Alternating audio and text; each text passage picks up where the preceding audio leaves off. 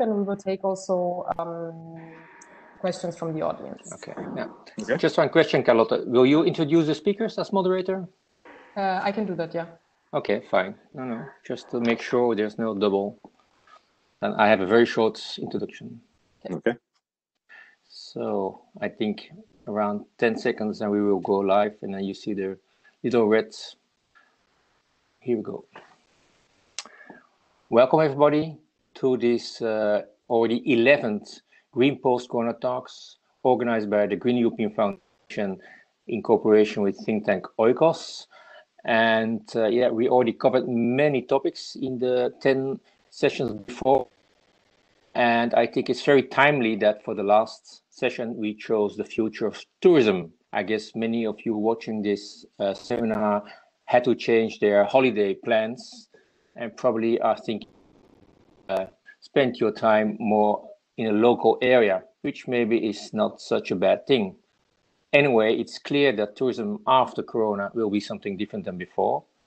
I'm also very happy that with the team from the Green European Foundation, we were happy to organize this series, and it's really a team organizing this, and therefore I found it also appropriate that this session before summer, because you can be sure we will come back after summer, that this session will be moderated by Carlotta Weber. So Carlotta, I'm very happy to give you the floor.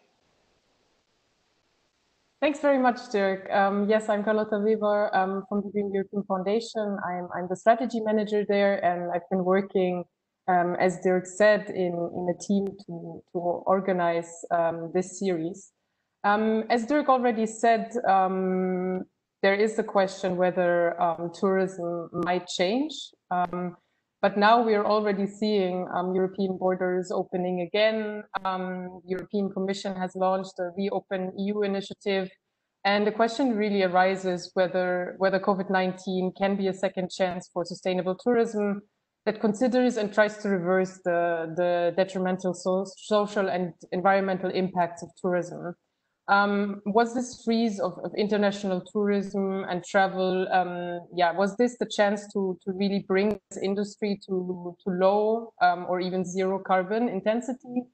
Or are we already going back on the wrong track, so to speak, returning to over-tourism as was the case before pandemic? And will maybe previous efforts even be reversed? So I'm really happy to welcome two great speakers.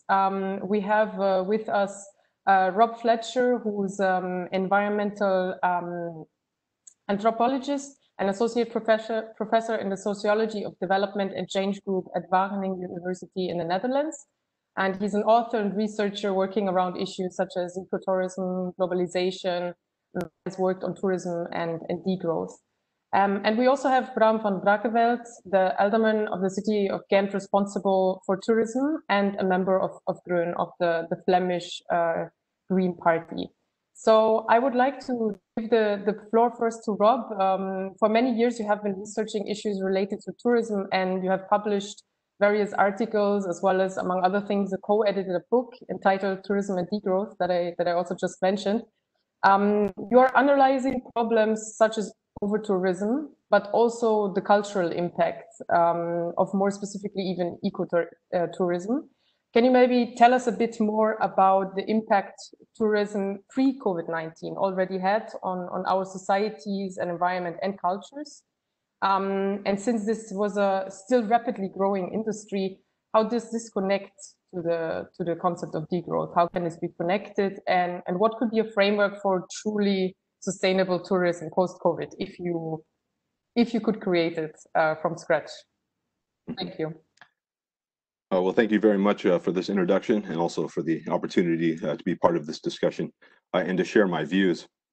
In thinking about these questions of sustainable tourism, my basic perspective is that making the tourism industry as a whole more sustainable entails not just trying to change how tourism is done at the current volume that we had it before the crisis, but also emphasizing the need to reduce this total volume as a whole in order to achieve any chance of genuine sustainability, right? And this is something that doesn't usually come up in discussions of sustainable tourism, which tend to focus much more on merely trying to reduce the environmental and sometimes even social impacts of tourism as it's currently practiced. Right, but I think it's quite clear that the global volume of tourism that we experienced before the COVID crisis was simply unsustainable in any dimension, and it would have been impossible to render it sustainable in either environmental or social terms, right? And this is not only because the environmental impacts of this volume were impossible to mitigate enough to make a real difference, but also because, as we just heard, it was already starting to have very profound social impacts, even if the environmental impacts were mitigated.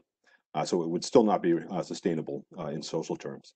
And what I'm referring to here is, of course, this growing discussion of over-tourism that was very prominent in Europe before the crisis, where a range of very popular European cities were experiencing what many residents considered to be unsustainable flows that were impacting their ability to actually enjoy the cities in which they lived.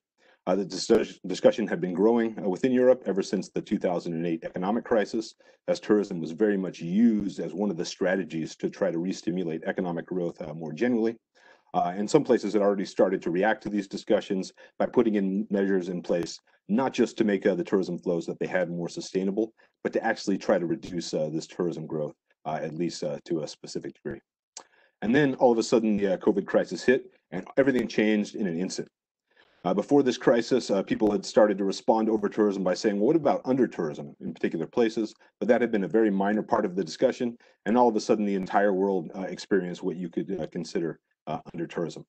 So many of the social and environmental issues that tourism activists have been calling for some time before the crisis were realized in an instant, right?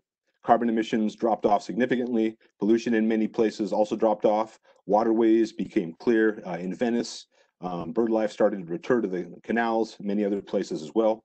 And previously overcrowded city centers all of a sudden became deserted, and they became slowly repopulated, but predominantly by local residents as international travelers continued to be banned.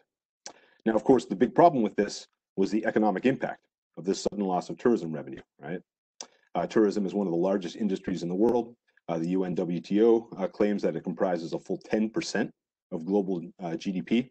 And so this sudden loss of tourism exposed another grave problem with the tourism industry as it was previously practiced in terms of its resilience, given the fact that it could potentially be so volatile and that all of a sudden, very quickly, a substantial portion of the global economy could essentially just disappear, right?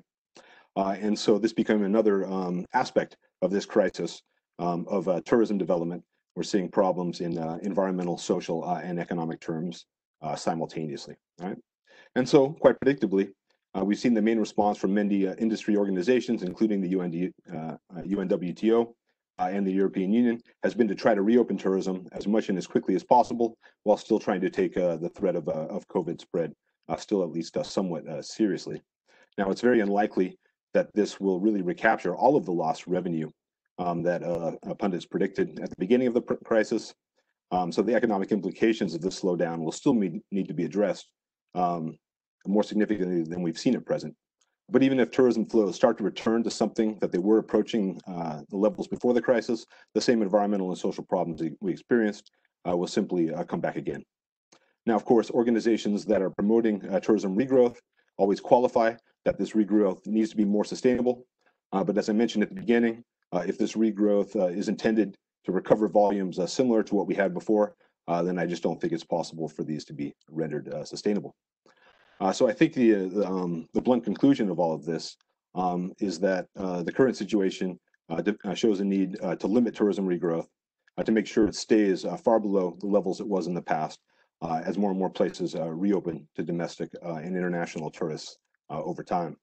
And while in the past, governments frequently responded to complaints about over-tourism by claiming that they could not control the numbers of tourists who arrived in a given place, the way states around the world have dealt with the COVID crisis has shown that this is untrue.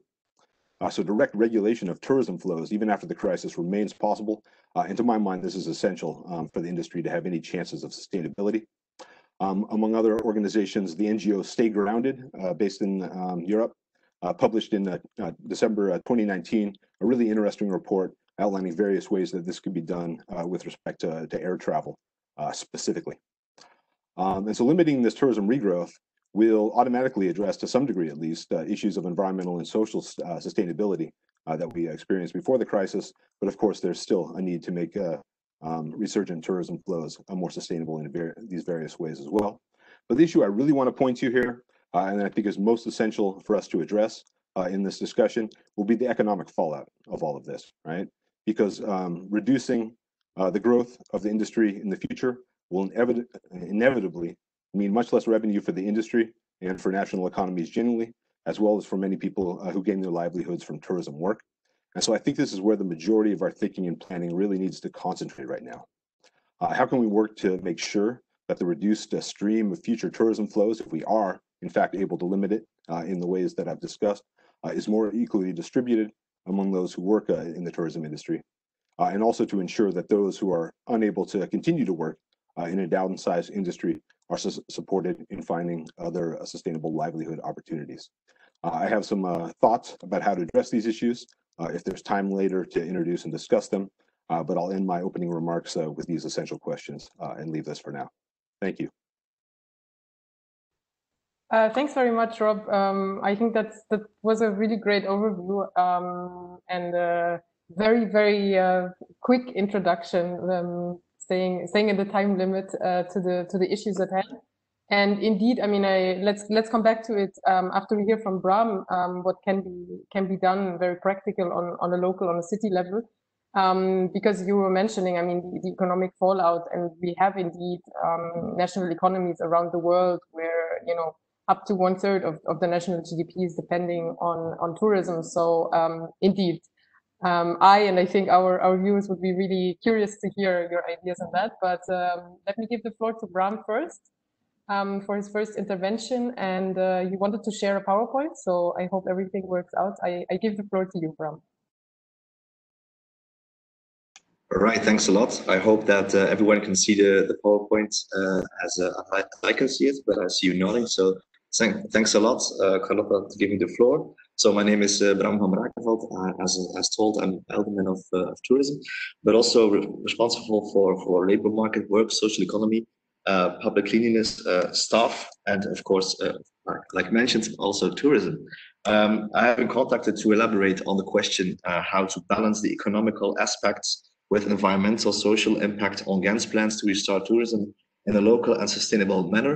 I have not been told how to do it in 10 minutes, but nonetheless, I will try to do it in 10 minutes. For those of you who do not know Ghent, and I hope that now my slides will go on. Yes, there they are. We are just 30 minutes away from Brussels Central by train. Ghent was next to the biggest city, next to Paris, the biggest city on the north of the Alps in the 15th century. And now we have around 250,000 inhabitants. And we are the biggest student city in Belgium. And with North Seaport, we have one of the largest international ports in the world. A few years ago, Lonely Planet rated Ghent as Europe's best kept secret. And I'll show you why. We have a medieval castle in the heart of the city. We have the famous Ghent altarpiece by Van Eyck. We have 3 beginnage which are listed also on the UNESCO World Heritage List. We have modern architecture, although the Ghentians call this the sheep stable. We have an award-winning light plan, but most importantly, we have a lot to show, but our main asset is our vibe, are the Ghentians itself. So maybe a bit about our tourism. The more appealing our city became the last years for its inhabitants, the more, of course, tourists found their way to our city. On 20 years' time, it doubled. So that means that we're not on the level of Amsterdam or Barcelona or Venice or something like that. So it's not to be compared. But nonetheless, when I saw these graphs, when I started as Alderman in 2019, in January 2019, those kind of graphs, they shook me up a bit. I knew that something had to happen if we would not became the second Amsterdam or Venice or Barcelona in kind of over tourism, as mentioned before. So we knew we had to act, and we decided not to do this on our own. We decided to start an open debate, an open consultation with the stakeholders because when you see the predictions before Corona, of course, you can see that one of the estimated figures was that we would double again, but this time in 5 years' time, from 1.1 million overnight stays to 2 million in 5 years of time. So that would be really tremendous and would really have a big impact on our city. And so to avoid that and to look to find a solution to the question how can tourism be sustainable for our city, we started a debate with our stakeholders, and we asked a controversial, a bit of a bold question: are tourists going to have the monopoly of Ghent? So we started with a couple of nights or evenings with our inhabitants, but also our stakeholders, to discuss about that topic. And we started in November 2019, and our final report was on the 12th of March, the day before Belgium went into lockdown. So maybe just about the results of that participation process. There were a couple of very clear conclusions that we can see that was a red line as a result. The first one was that tourism should be absolutely sustainable. It's very clear that, and I will give some examples later on, but it should be very sustainable. The second one is that it should be only in Ghent. That means that it should be based on our DNA, on our city, on who the Ghentians are, and it should also be balanced with the size of our city.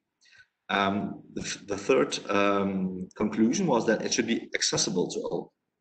So that means that all Ghentians should want to share their city, but they do not want to sell it to tourism. That's an important fact. And the last one is to keep all stakeholders involved. And that means that not only the people who work in the sector, but also those who live in Ghent. All of those people want to be involved, and that's a good thing, that we can create our tourism story together.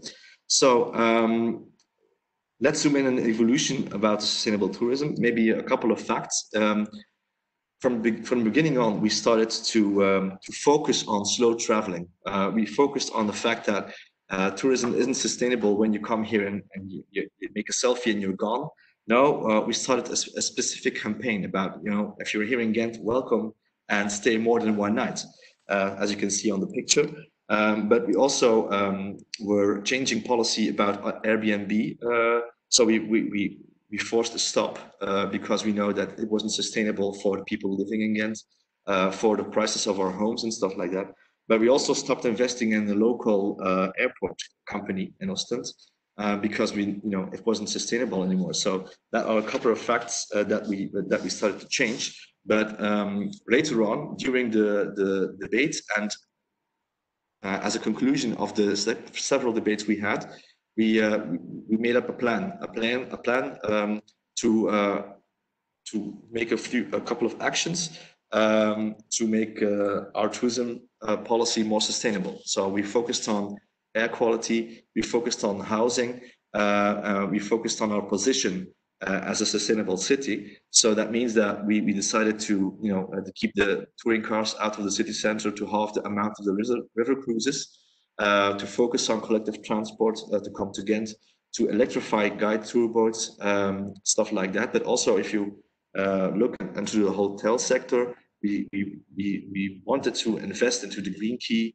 We wanted to have a fair B&B, not just an Airbnb. So that were very important points. But then, of course, something happened. Corona. So the 16th of March, Ghent was like a ghost city. And of course, that had a huge impact. A loss of turnover, of course, but also, a lot of failures to be expected. We mentioned resilience, Rob mentioned it. And on one hand, I'm very happy that we were never this far dependent on tourism in our city. But nonetheless, we have 7,000 people working for or where the job is related to tourism. So that's something important to keep in mind. And we see now already that 700 people are unemployed temporarily, although that hotels in Belgium never had to be closed. But of course, if there's not tourism, you don't have hotels or something in that business that is working like it should be or like it was. So that's one economical aspect. But of course, we saw also that there was a huge impact on the liveliness of the city. Ghentians realized that there's also a very important positive impact on tourism on the vitality of our city. A city needs tourism as a museum needs art or as a bar needs beer. I always mention that, but when it was going good, as we say, but in this period, it's also important to mention it because tourism is important for a city, but only if it's on a healthy level. So then, of course, the question arises from how are we going to cope with this coronavirus? How are we going to make sure that we can have tourism on a good way? So we discussed once again with all our stakeholders, and we knew that we had conclusions of our debate that we had had together not so long ago, and we draw some very important conclusions. Like we knew that this would be a very difficult period, but we also decided not to go back, not to make the same mistakes as we did before. So this is a moment to jump into a future-proof and sustainable tourism story, balanced with the city and its citizens. For us, Corona was a fast forward into the outcome of the citizens' debate, and that's of course a very big privilege, and we should really use this momentum. So we decided to invest 1.5 million euro to have three important objectives. First of all, we decided to invest, of course, in marketing, but then to show Ghent as it really is. I think that's very important. And the second is that we invested in corona-proof product design. And that meant not only all the gels and the coverage that people are using, but also to focus on spreading of tourism around the city, to discover hidden treasures, but also to invest in sustainable ways to get there, by bike, on foot, but also to support local entrepreneurs who are, of course, in cash troubles, but use that investment also to invest in sustainable goals. I think that's very important. And of course, as an economical and academical city, congresses and meetings are important. It's also important for our tourism story, but we know that we are going into a next phase in congresses and in meetings. So we are investing in that to have a debate also together with the university to see how can we write a sustainable story about congresses, and how can we cope with the new future of congresses. So that are three main objectives about our Corona approach for tourism. But like I said, it also made possible to accelerate it a few of our planned actions, like rectification of guided tour boats, like bike rental, to invest in the Green Key, but also to focus on employment in the tourism sector. As mentioned, it's very, for me also as Alderman on work, it's an important challenge that we can invest in future-proof jobs. And one especially important thing is that we felt that it's important to invest once again in local tourism. So we worked together with our Flemish government to have a campaign about we missed you, welcome back.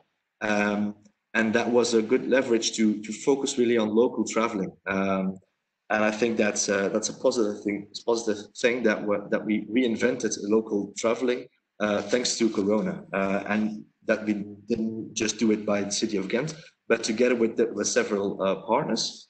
So I think I'm running out of time. I will try to conclude. If you are asking me what are now the conclusions about the future-proof story about Corona and the impact of tourism, I think it's still too early. We don't know if there will be a second wave or other kinds of impact, but it's important to look forward. That's one conclusion. The second is that, of course, we are just one little city in an international market of tourism with a big lobby system behind it. So we, as a city government, we are taking a responsibility to invest in a sustainable story, in a sustainable policy, but nonetheless, we do not have everything in our own hands. Not every tool is in our own hands, but we dare to make choices. And one of the things is that we invested, and that's the third conclusion, in not keep on growing, but to invest in a sustainable way and to keep the balance with the city. I think that's very, really important.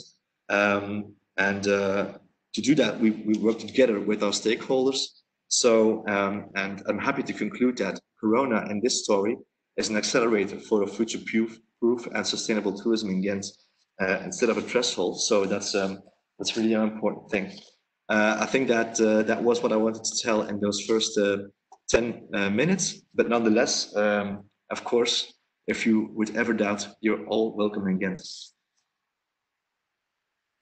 Thanks very much. Yeah, indeed, I think that in this case, this is a story with a partially good ending, or as you said, I mean, we're not at the end of the story yet, but indeed it shows how important it is that you also have a diversified economy, and Ghent was in that case not so dependent on tourism.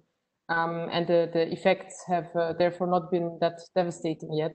I wanted to ask for a short clarification. You mentioned twice green key, also in relation to housing. Maybe you can just quickly say what that means specifically. Well, it's a kind of a label, and of course you can. I think for me, a label is important, but it's not the end. The green key label is especially for the places where people can come to stay. And a couple of hotels already have the label. It's a kind of investment in more sustainability. I think it's a good thing that people can and hotels can make steps forward, but I do not think that this will be the end of the story. But if it can help for the sector on the whole to put a huge step forward into sustainability, that would be important. But as I mentioned, it will not be the last step in a sustainable story for tourism as a whole. Thanks very much. There has also been a clarification question from via Facebook to Rob. You were talking about possible ways to basically really become active from the government side to avoid over tourism again. And someone on Facebook wanted to know, basically, do you mean that we should have tourist caps? So limiting the entry to countries or certain regions to avoid that they're becoming overcrowded, or how you see those actions becoming reality? Mm-hmm.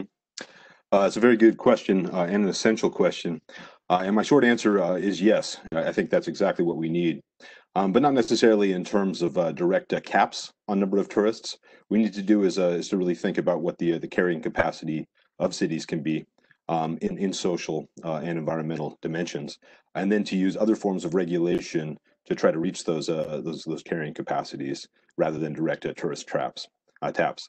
So limiting the number of airplanes that are actually able to land, limiting the number of runways that they're able to use, the number of other forms of mass transportation that are able to access a city, the number of hotel beds, but of course then also regulating other less formal forms of accommodation like Airbnb and other social media based platforms. All of these things are, I think, essential steps and are going to have to happen as we move forward.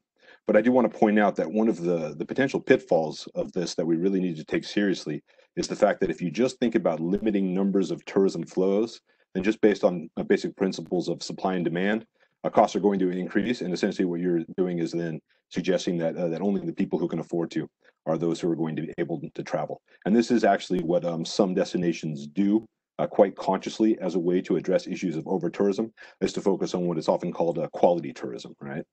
Smaller numbers of tourists who pay a lot more, and that of course creates a social justice issue, a class issue that also needs to be thought through.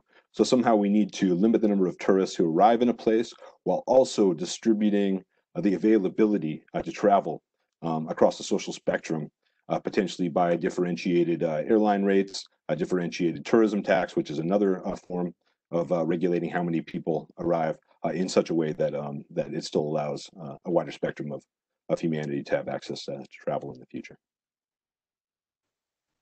Thanks. Yeah, maybe then I see we're already diving into tackling the economic questions. I think here we also had a comment from Facebook questioning if it is always so useful to focus on the GDP benefits and not looking at the local benefits indeed, because a lot of the value of tourism doesn't even land in the local communities. Bram was also mentioning this issue of one day stay tourism with guests not even staying. This is a big problem also in cities like Venice. We do have countries, especially in the global south, smaller island countries like the Maldives, where the GDP or the economy depends to 1/3 on tourism.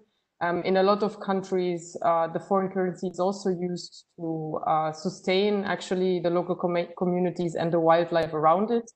So Rob, maybe you can highlight a bit of the economic ideas that you were mentioning in the beginning on how we could avoid this economic pitfalls.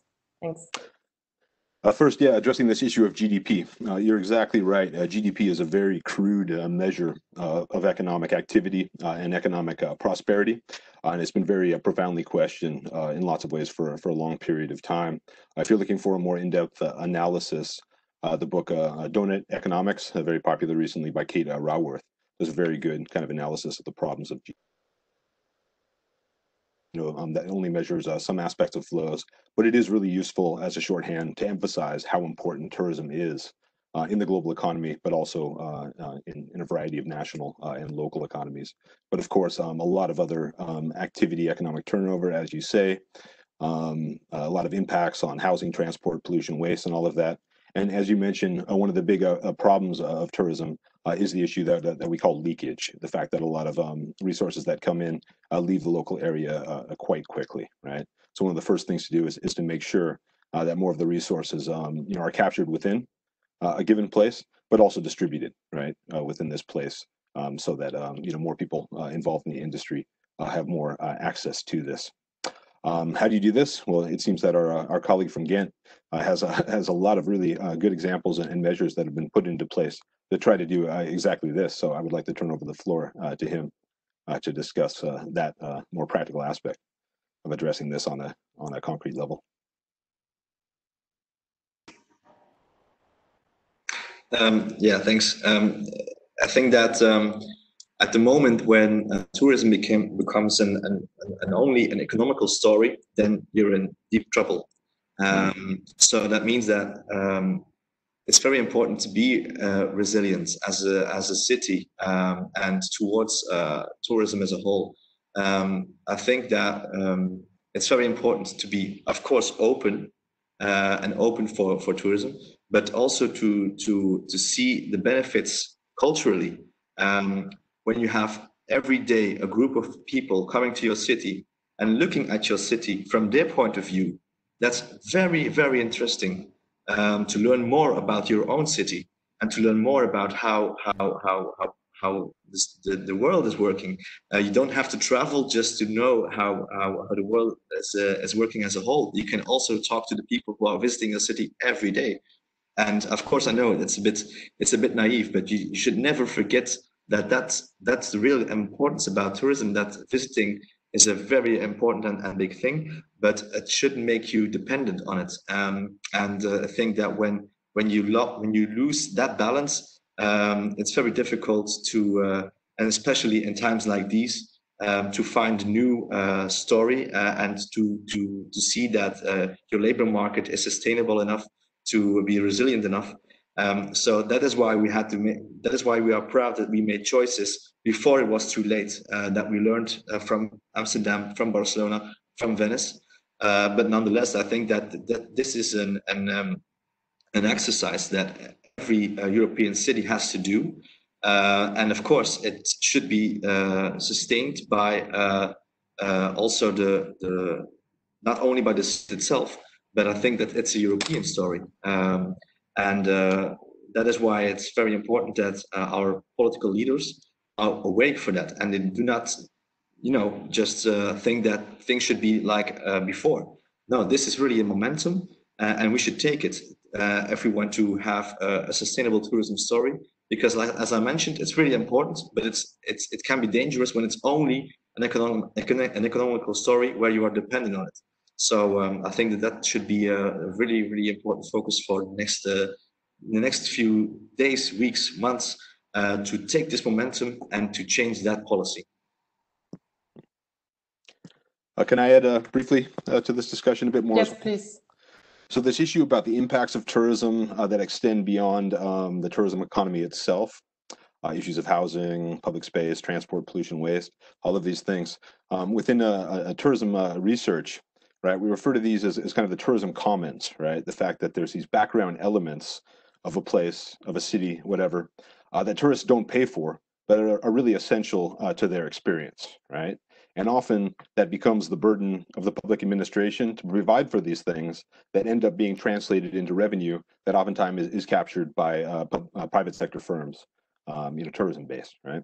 A really interesting article in The Guardian recently called "The End of Tourism" that really made this point that that the tourism industry is somewhat unique because it tends not to actually own the things that it sells as the basis of its revenue. So one of the things that you need to do is to try to make sure that tourists and that tourism providers are actually paying to a certain extent for the things that they use, and essentially you have to do that through some form of tourist taxation. And I was wondering, in Ghent, in order to encourage people to stay more than one night, do you have some form of tourism tax? I know in Venice they instituted a tax that was trying to encourage people to stay longer by having a tax for people who only stayed in the city for a very short time. So we just have a flat tax, but we chose not to raise the tax. So it's €3 per night. In the past we tried to make a difference between the kind of stay, but apparently it wasn't legally to do that. So okay. It's unfortunately it's a flat tax, but nonetheless we tried to stimulate by, for example, a city card and stuff like that. I think that that's important, but we also decided not to raise the tax because I think that when people are willing to stay the night, a couple of nights, that's more sustainable than, for example, the cruises who decide to to hop by and you have those great groups of people wandering around the city, and on the whole it's mostly that kind of groups that people don't like in the city. So and when they see those kinds of groups not spending anything and then leaving again with their very filthy cruises, that's a kind of tourism that we decided not to invest in even more. We decided that it should be less than before because that's not really an example of sustainable tourism. Mm-hmm. And I think that's a really good example of one of the tourism subsectors that depends so much on infrastructure that it doesn't pay for. And we've really seen the dramatic impact of that in terms of when entire cruise ships became infected with COVID and needed then to rely on the health infrastructure of places in which they weren't based and where they didn't pay taxes. And that created a huge amount of problems. So I think one of the major changes that's we're likely to see in the tourism industry moving forward is in terms of the cruise industry. I think that's going to be restructured and re-regulated tremendously, or at least I hope so. Yeah, it's a really an important issue connected to since we're talking about the biggest polluter besides air travel. I wanted to connect this to a question on train travel, which might see maybe a revival. There are some regional agreements creating travel bubbles, like by Latvia, Lithuania, and Estonia.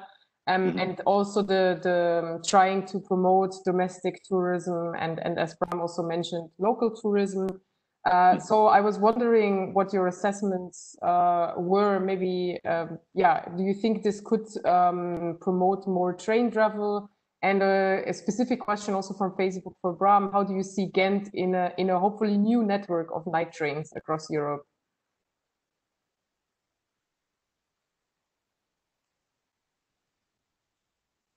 As I mentioned, we're only 30 minutes away from Brussels Central by train. So unfortunately, my train towards Vienna couldn't go on because of the crisis. But we have several of train stations here in Ghent, and one of the things that we want to do is to plan our arrival in the city more than it is today, so that people can feel welcome when they arrive here in our train stations. Because for the moment, that's a big problem. So that will ask more of investments later on. And fortunately, in 1 year and a half, you can change everything. But I really think that train traveling will be the way to travel in the future. And you see a revival, and you saw a revival before COVID of night trains, and I think it's really important. So, but also on that level, I think that we are having debates about how to support the airport companies, Lufthansa, and so on. But I do not hear the train lobby at this time. I do not know where they are, if they are taking actions to address politicians to invest in that kind of traveling, and that's really disappointing. But maybe it's only in Belgium, I don't know. But I really believe that if we could do more investments on night trains, that we could connect Europe in a very in a better way than today. Just to add, I fully agree with that. And I think one of the major things that needs to happen in Europe and other places, particularly, for instance, in North America and the United States, where I'm originally from, is major investment in that form of public transport, ground transport, especially high-speed trains. I think we're going to start seeing more restrictions on, and especially just discouragement from short-haul air travel. And in order to replace that, it's going to be essential to have better and faster trains. One of the issues around train travel is, of course, the fact that many of us are so pressed for time in general, and when we do need to travel places, it's often just not possible to spend the time it takes to be on a train as they are right now.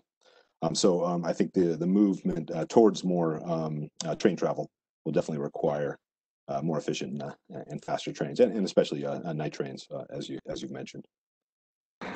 But we also, like I mentioned, I'm also the staff of Alderman, and one of the decisions we made is that when our staff has to travel, they cannot travel by car or by plane any longer on the way that we did before. They should take the train, and I think that's very important. But so what I'm trying to say is that everyone has its role to play in that story, and we should cooperate to make sure that this would be an investment for the future. But it's not always easy because there are several levels of government competent for that story as a whole. But nonetheless, if everyone takes its responsibility, it could go a bit faster than today. Mm-hmm. Oh, no, I definitely agree with that. And my university has done something similar now. I mean, our new restriction now is if travel is less than 6 hours, right, then we're not allowed to travel by plane. But I think those changes need to be accompanied by some type of more structural change in terms of how our lives are organized, right? For instance, in certain times, it's just not possible for me to attend the events that I want to do if I have to spend 6 hours on a train. As an example, in the week before to give a talk, I had to leave after teaching a class on Monday and be back again before teaching again on Wednesday, right? Those are the restrictions that I had. And the only way I could possibly do that was by flying back and forth, right? So yeah, it's important for us to take individual responsibility for the things we can, but we also need some support, I think, in terms of helping to reorganize our lives so that we can move slower and stay longer in the places we visit. For sure, that's one of the aspects. I think, well, now that we are, I mean, we're still in the COVID-19 period, I think a lot of event participation will also maybe stay online in the future. So I think there is certainly, I like the idea of slowing down our lives in general, but I think there is also the aspect of traveling less in general, whether that's for tourism and for work, maybe with having a digital infrastructure that brings a whole lot of new problems with it, but it could be one solution. I mean, you both were talking about major investments that are needed, talking about the responsibility of everyone. We have a question on this. What you really do on those, like, yeah, those are mainly in the tourism industry, really big players. And Bram, you were mentioning the lobby behind it. So.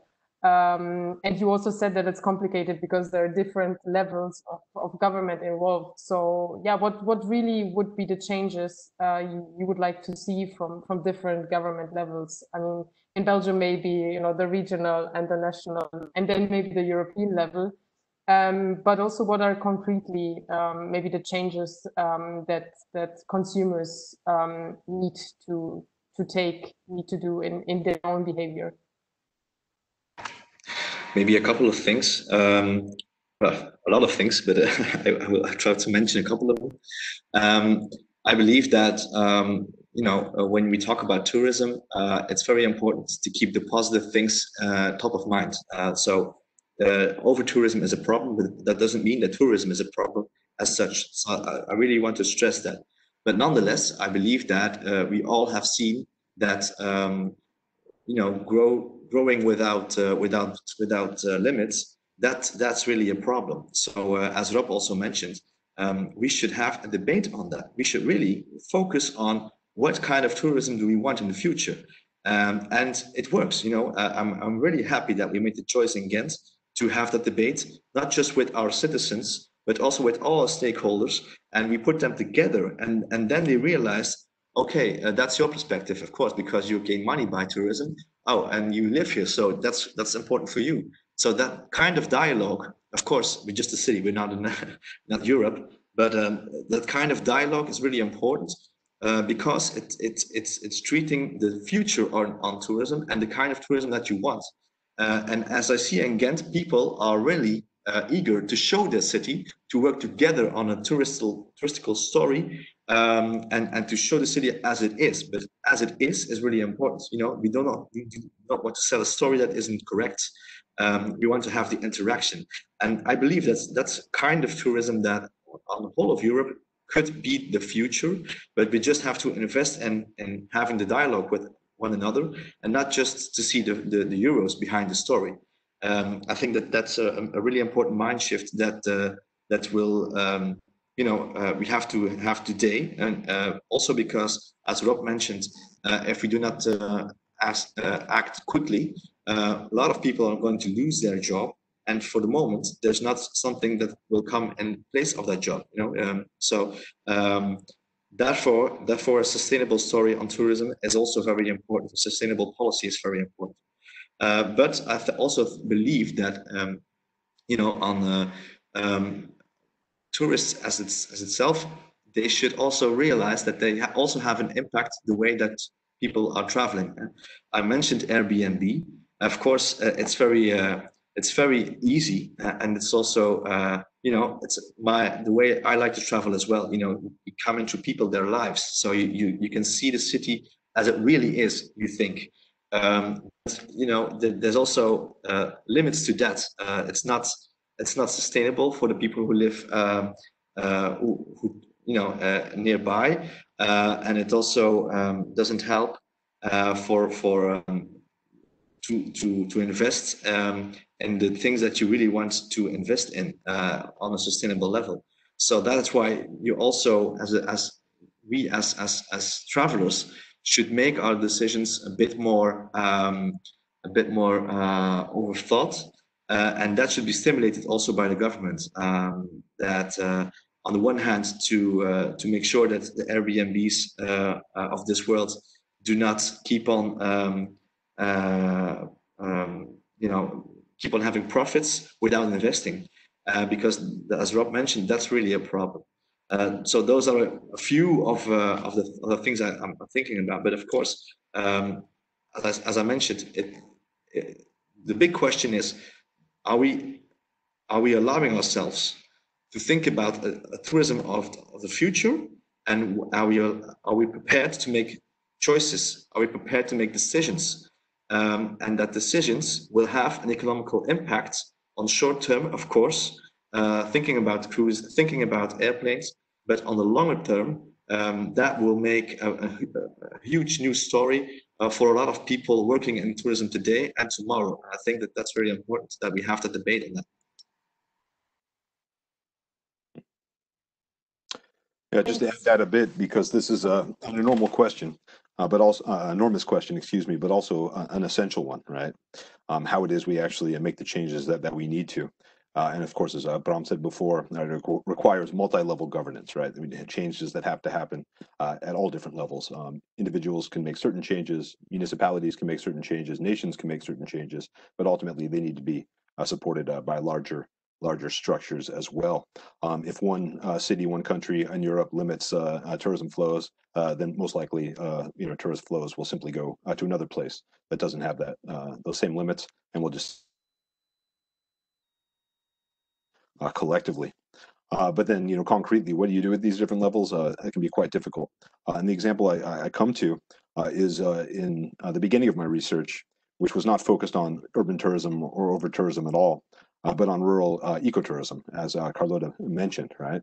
And for a while, that was kind of the emphasis in trying to focus on sustainable tourism, was to try to redirect people away from taking advantage of big tourism enterprises, mass tourism, standardized packages, and to get them to focus on alternative forms of tourism that were in smaller scale, in rural areas, that involved less environmental impact, hopefully, and more kind of a deeper cultural interaction with local people, right? And that can work to a certain degree. The problem is, again, to be able to maintain those aspects, the industry has to remain relatively small, right? So it can't grow very much, or it becomes part of the same problem that it's trying to correct. Another aspect of the problem is that it's quite clear that the majority of tourists aren't actually looking for that kind of experience, and they are actually interested in these types of mass tourism experiences that you have, right? One thing that can be done to try to educate tourists, or to try to encourage them to think in different ways, is of course these eco-certification programs like Green Keys that we heard about before. That works to a certain degree, but it's also quite clear that most tourists don't know, and that many actually don't care about the sustainability of their enterprises, right? So there's certain things that tourists can do to actually put their values into practice by seeking out sustainable alternatives, and there's lots of guidance for how to do that. There's other things that governments and also private entities certification programs, but they also need to be accompanied by some form of direct regulation, right? That creates a stimulus for smaller and medium-term enterprises, most likely through direct subsidies, through tax breaks, right?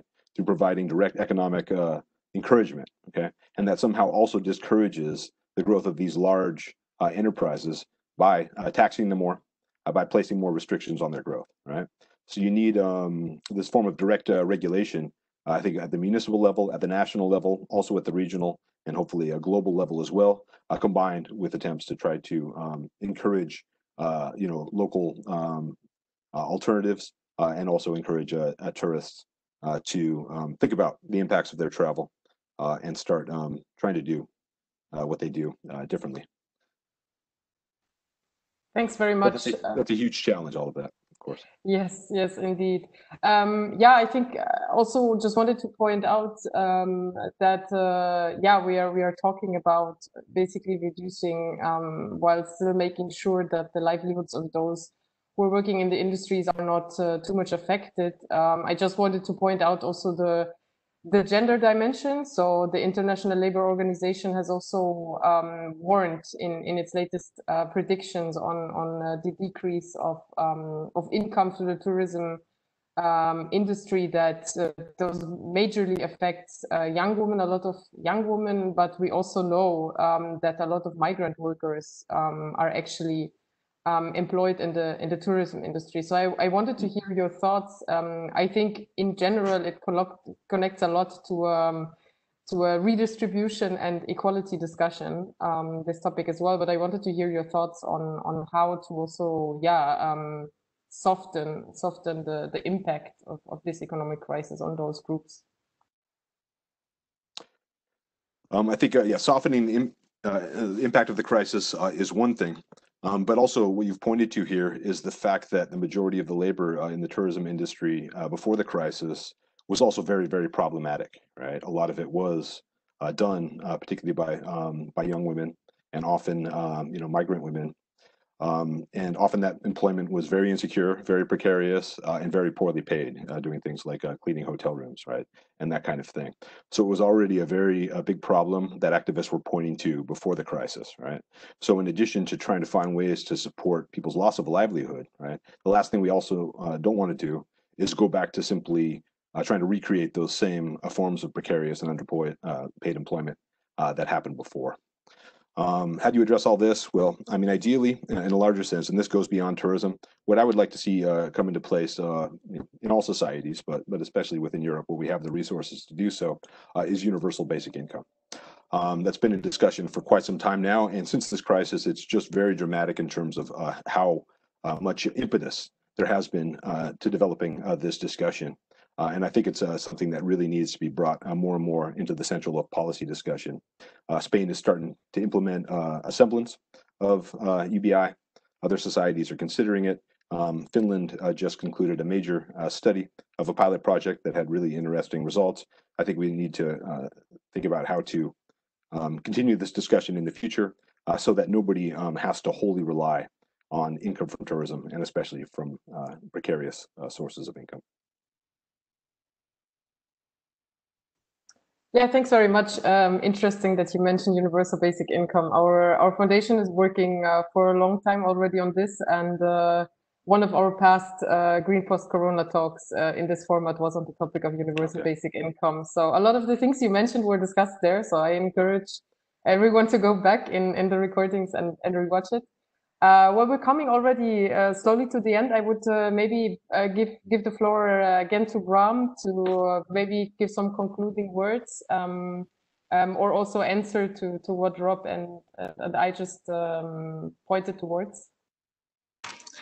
Yeah, I didn't expect us debating on the topic, but nonetheless, in my young years as president of Young Groen, we put it on the agenda as well. So, and that's also already 6 years ago. So I really believe that it's good that when we have crises like this, we want to think out of the box, and so stuff like a basic income and topics like that are really important. Just to make sure that you do not keep following the same path. Especially when you know that the same path will lead to not so great things. So I just want to stress that, but I only want to say thank you for this debate and this conversation, because I believe that this is one step, an important step towards another tourism, as to have the debate, just to ask the question, did it go well before, and how can we change our policy after Corona, after COVID, so that we can really focus on a new kind of tourism. And I think that's really important, and that a lot of things that I wanted to say already passed the review. So I just want to thank you for the organization and for having me here. Thanks very much. Yeah, indeed. I think that we will continue to have this discussion. So we have actually a project ongoing on the question of future-proof zero carbon tourism and whether that's possible. So we're working with great green foundations and organizations in many countries across Europe. This project was planned already before the COVID crisis hit. Now we are readjusting the focus a bit, but please stay tuned to follow the Green European Foundation, and maybe we have this discussion again in a bit of a different setting then, and we see where Ghent went. I wanted to thank you both very much. Thank you, Bram. Thank you, Rob, for joining us. I hope next time we can also have a panel with a bit more female representation again. But well, sometimes it doesn't work out the way we wanted to. I want to thank everyone who has tuned in, not only today for the Green Post-Corona talks, but in the last 10 weeks already. And accompanied us through this COVID-19 period. I want to thank the team that made this all possible. If you like to support us, tune in again in autumn and consider making a donation. We will see each other back in autumn, then again with Dirk taking over the moderation. Thank you very much and have a good summer. Thanks. Thank you, Carlota.